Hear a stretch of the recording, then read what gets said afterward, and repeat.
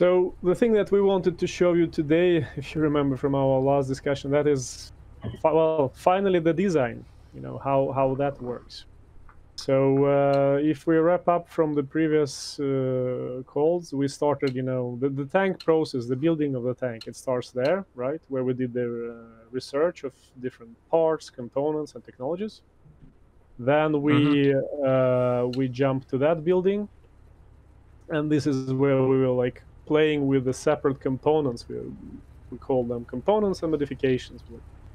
From one different default part, we could have created multiple ones depending on the goal and depending on what are we aiming with that, what kind of tank we want to get, and the design itself that's done in this building. So we go here. Probably this window you do remember before, right? Yeah, I remember seeing this one. Yeah. What was it, like the second episode or whatever we did for these interviews? Exactly. And also back in, well, now I have to remember, back those months ago, the way it was done, it was also not done completely 3D. And as we promised, now we have reshaped it. So there we have it. This is the workshop, right? You can see. Okay. You see a lot of guys working for us, working for the success of the company. And the way the process goes is on the left, you have the components that you have allegedly already engineered during the engineering phase. So at the moment, for example, we have the 5 different hulls. You always start with the hull. So we have, let's say that we take the LK one, right? So you see it. It's waiting to be further done. And when you pick up the hull, what happens is that these slots, they start to sort of fill up. So we have, this is the slots for the components now, not for the modifications, but for the components. So we go to the next one. And for this particular LK hull, we have 3 available running gears. We can take the default one. Oh, sorry, this is the default one. This is the one, the original one from the LK series. Or you can start taking the ones that you, by different means, you have taken from your opponents or from different research. So the next step will be that you fill in sort of the gaps. In this case, that will be the turret. You have only one turret. And you see you can get that monstrosity if you wish. Or you can have that one. And each time, basically, you do the choice that affects what is opening up for you. So the way we have assembled it now, you see that we have now 3 slots for different MGs. So let's say we take the Lewis, we take the Lewis there, we take the Lewis here. And here we can take, well, whatever. We can take the Hoshkis. Then we wrap it up. Again, we have the power units that we have already played with and we created. So the Ricardo, the Liberty, or the Daimler bands for cylinder. So let's say we take this guy. Oh, and so you get like a nice 3D view of the inside of the tank when you're doing that sort of work? Yes, exactly. So you get a feeling for how it is there. And of course, each time you do the choice, it affects, well, both the attributes and the cost and the time. So that is connected. There will be a lot of balancing to do, to get these numbers right. But these are the major stages. So when you're done with that, you can, well, let's say we switch off the orbiting.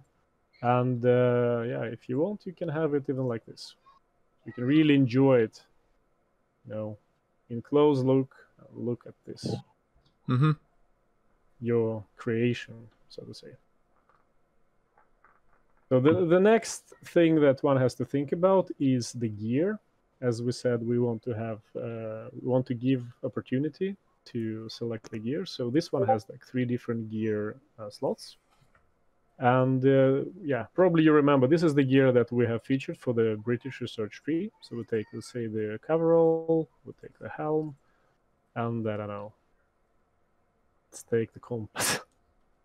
So, and again, each time you do it, it has an impact on the final attributes. Now, the ammunition now is not available because, well, ammunition goes for the guns, right? And we don't have any guns that is currently installed. But that's no problem. So we go back, and let's let's take this one. That's another one. Right. So let's play around with this. So this is something that, well, sort of a classical, almost classical view, right? Mm-hmm. Or we can take the tadpole ones. Now it becomes very different. Or we can take the ones from the Mark 8, the Liberty one. So this is something that, again, this is first time the world see this kind of tank, I suppose. It was not available before. We fill in the, well, we put this guy there. We fill in, let's take these sponsons. I think I take this one. And when we plug in the guns now, there and there, now you see the ammunition becomes available. So now we can go there and pick up those that we believe will serve best for the, well, for the conflicts upcoming. And again, you can fill in, you know, the machine guns if you wish, also the power unit. There you have it. Wow, it's definitely progressed a lot from even what you just showed last time. Thank you. Yeah, it's it has been quite a lot of work to be honest with this, but it's I hope you get the feeling how this process actually works. So that's there will be there were some actual questions that I just answered. That there will be a system that will help the player to not do completely wrong design. You know, like the design that is completely, let's say, incapable of actually doing the fights. Mm-hmm. Right. So let's say it will be some either like messages or maybe colored by the red color if something is completely off. And then also, well, the part with the modifications, the question was actually, well, okay, when you add the modifications to the component, it always adds the attributes. But will you have modifications that will allow actually to change the compatibility conditions? You know, so you add a modification, and what it does, it expands what you can plug inside the tank, or the other way around. We will have it probably, but it will come later, because that means there will be even more balancing to do. I mean, it's it makes things more complex. But yeah, so that kind of gives feeling, I hope. Or well, I can show you really the monstrosity. This one you remember, right? This is with the oh tail. yeah, the first one. And then if we start playing with the running gear, then we have yeah, well, this is the default one, and then comes my favorite ones. Yeah, those wheels really become useful when you add that on. Yeah.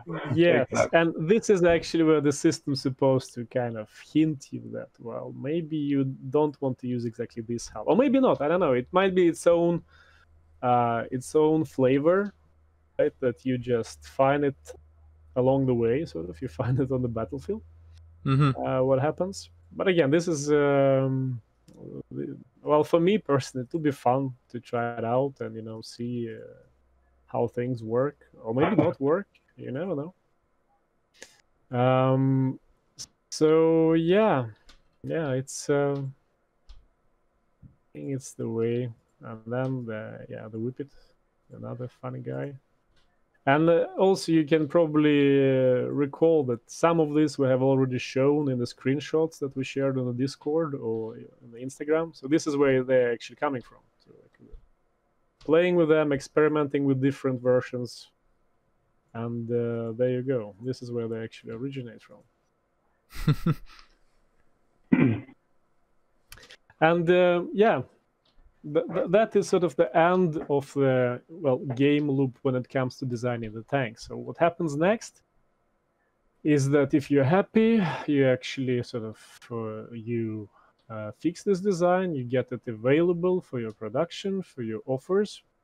And this is something that we will discuss for the next time, how you go from the finished design to production to the warehouse where you store the tanks, and how you deliver those to the customers. So then we will have a complete functionality of the factory ground sort of represented, finished in a sense. Mm-hmm.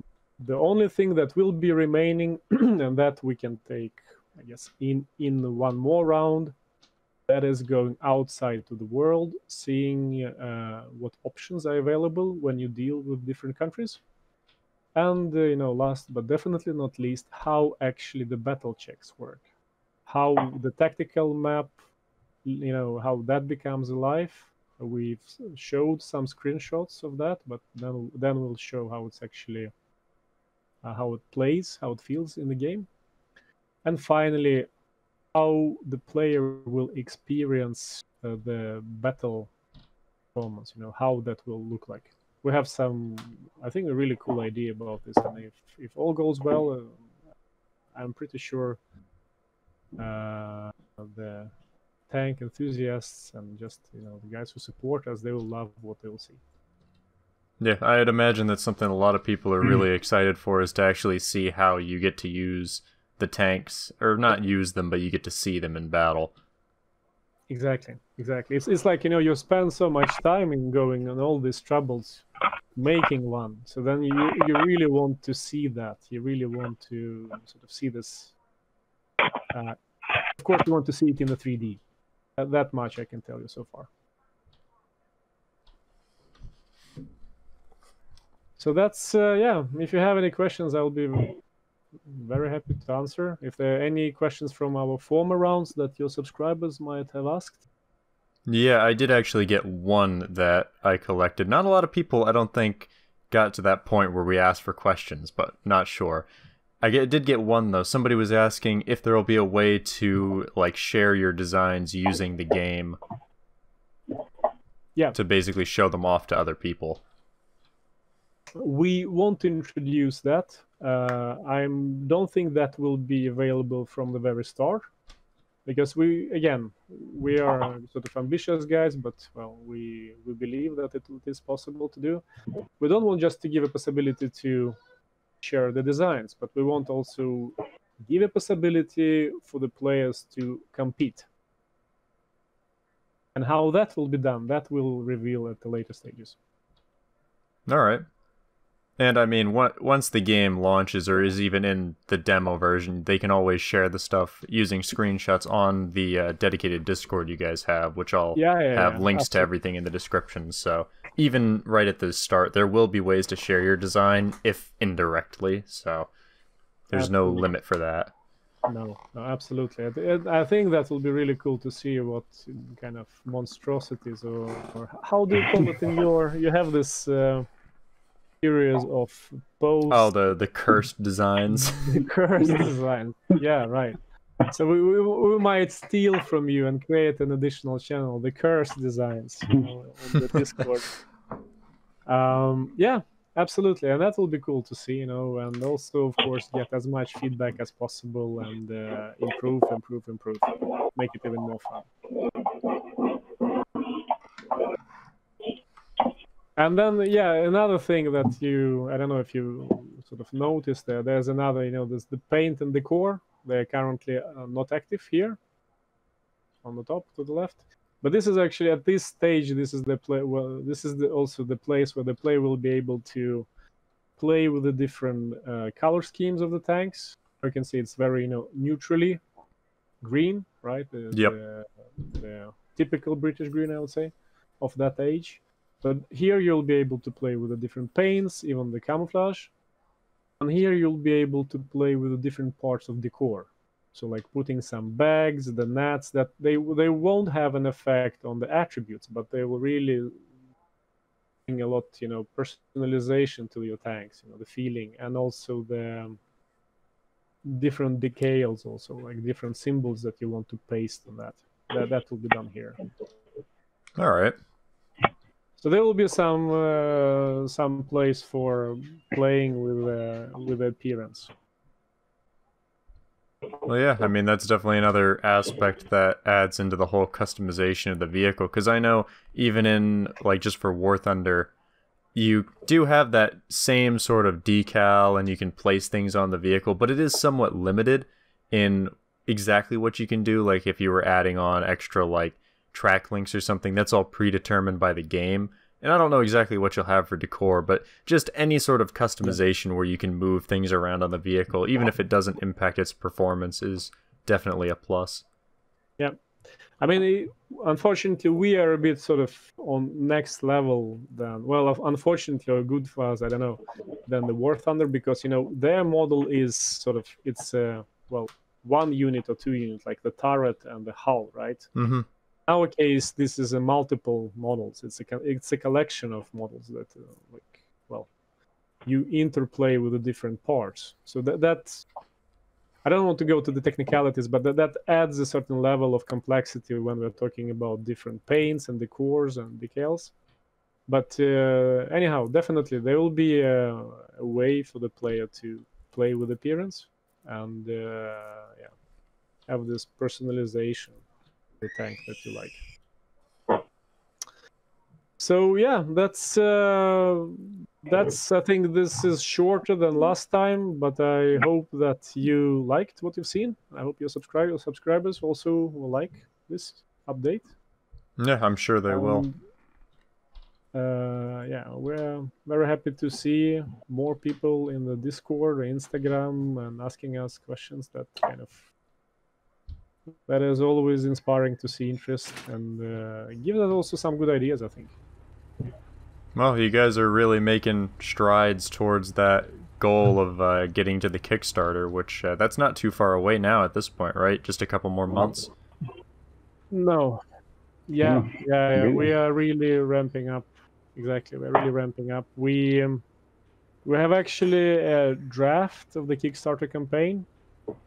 So not half of us, but some of us are working on that, and that's... I can tell you like that much. This is really a sort of process in the process.